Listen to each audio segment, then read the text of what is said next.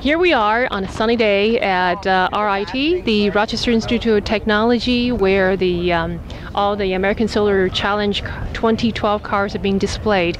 And we are with the team, MIT team, the Solar Electric Vehicle team. And here's the team captain, Bruce. And Bruce, tell us a little bit about your experience this time. Well, so far this race has been quite the experience, just being able to qualify. We've had some things have come up and just more and more, and we're quite happy that we're able to qualify and compete in this race. This car we had raced in WSC last year, so with all the modifications, it's been quite the challenge to be able to compete. How many years have your team been at MIT? We started in 1985. So. Oh, I think we've seen your car last year in Australia for the World Solar Challenge 2011 also. Mm-hmm. And you mentioned there's change in the regulation. Is it just on the square footage of the solar cells? No, the square footage is the same. It's things like our chassis, the different roll bars for safety. Pretty much ASC is more concerned about safety than WSC is. So there's a lot of things we had to change that made our car more difficult, and yeah, because we didn't design for those when we built it, it has been a challenge. What did you have to change? For instance, can't see it, but we had added a second roll bar. We had to change the brakes we were using, which have caused us a lot of difficulties. We've had to, just a lot of other small things. We also redesigned our suspension system at the same time to work with Michelin tires, so it's another just change from our original design. What's the overall weight of your car?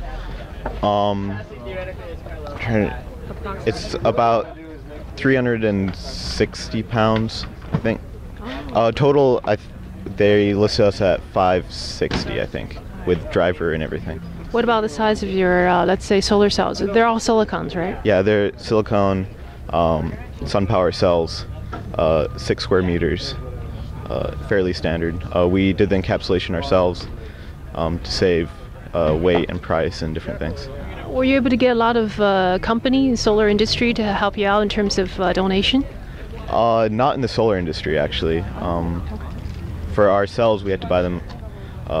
We got our batteries donated, but for the most part in the solar industry, we've had to get money from other companies to be able to pay for those stuff. Oh, okay. I wonder, hours. How many hours do you think it took? A lot. A lot. So we mostly work during like school, and probably an average week, probably spending at least 10 hours a week. Some weeks it's a lot more than that, and then a lot of us spend like the entire summer working, and that's easily 12 hours a day. Every day. It requires a lot of diligence, I can see. How many of you guys are new members, and is it more than half, less than half? Here, there's only 4 of us that have been on a race before. So most of the people here are new or haven't had a chance to go on a race. Did it take more time than you anticipated? Yeah. Different things, doing the redesign, definitely pushed back our time scale. It always takes more, doesn't it?